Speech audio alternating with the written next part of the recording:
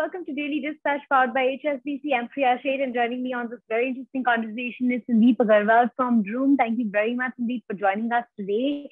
I want to talk a little bit about the company. It's a lot of exciting times for Droom. The company's filed for an IPO. Lots of excitement and activity out there. How has the last year been for you at Droom? Thank you, Priya. Thank you for having me. And yes, things are very, very exciting at Droom. We started the company 8 years back, have come a long way as a pure play e-commerce, B2C for automobile e-commerce. And especially it is more important in our category because for 140 years, automobile were not bought and sold online. So cracking the code on automobile was so much more difficult. Things have been very, very nicely shaping up for us. We filed our IPO in November of last year and going through the set guidelines and process. But in terms of business, it has shaped up very, very nicely. We have grown very, very rapidly after the first wave of COVID, where in India, there was a almost lockdown for 4 or 5 months.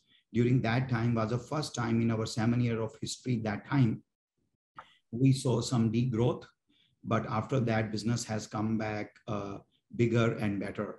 So happy to share any specific metrics, but we have been growing in triple-digit growth. Business is very rapidly growing, and we have emerged as the largest platform in the automobile technology side. Right. Sandeep, I want to talk a little bit about the kind of trends that you've seen evolving. And in 2022, I'm sure a lot of these trends are going to be, coming to their peak. So tell us a little bit about what kind of trends have you been seeing shaping up in the space?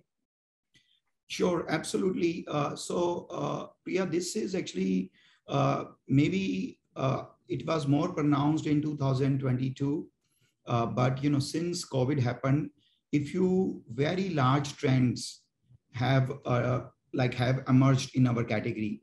Number one, people no longer prefer ride sharing, and they prefer owning an automobile. This is something I'm sure everyone can relate to. Second is people avoid public transportation, and again, they prefer owning an automobile. I think COVID in a very harsh manner reminded the benefit of owning rather than shared economy.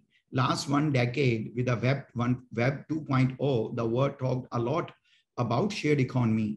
It has its own benefit. But with COVID, the biggest trend, I would say, people prefer owning automobile versus ride share. People prefer owning automobile versus public transportation.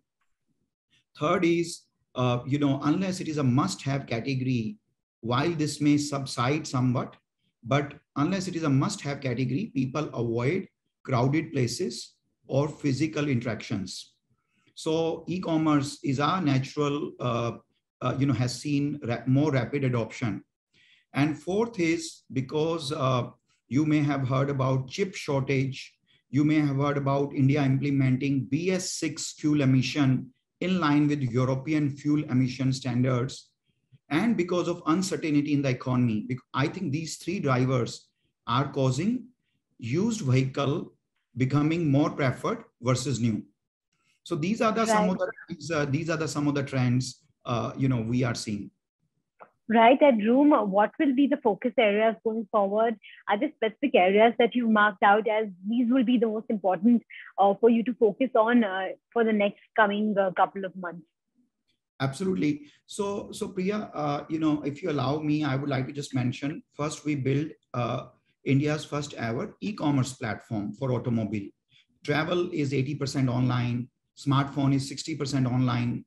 Even fashion and beauty is 8 to 12% online.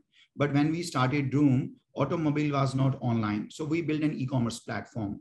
Then in order for a digital shift to happen, we started building one by one various vertically integrated services such as a pricing engine, inspection engine, used vehicle historical record engine, loan and insurance, and last mile delivery.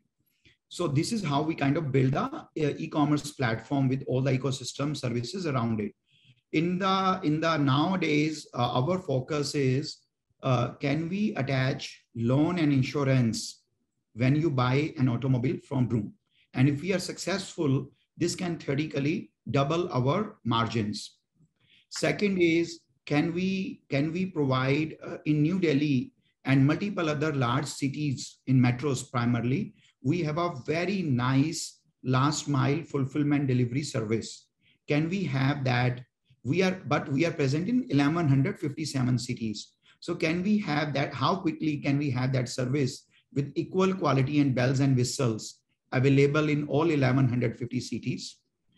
Third is, we are primarily a technology platform. We don't have our own inventory or physical stores. So can we keep on, can we keep on upgrading our technology and computing infrastructure in the time when we talk about metaverse, web 3.0, AI and ML? So constantly upgrading our technology infrastructure. And finally, when the time is right, Priya, we would expand, we will re-pick up our international expansion, which we put on hold during the 2 years of COVID. Right. For these kind of aggressive plans, I'm sure you're looking at some good amount of investment as well.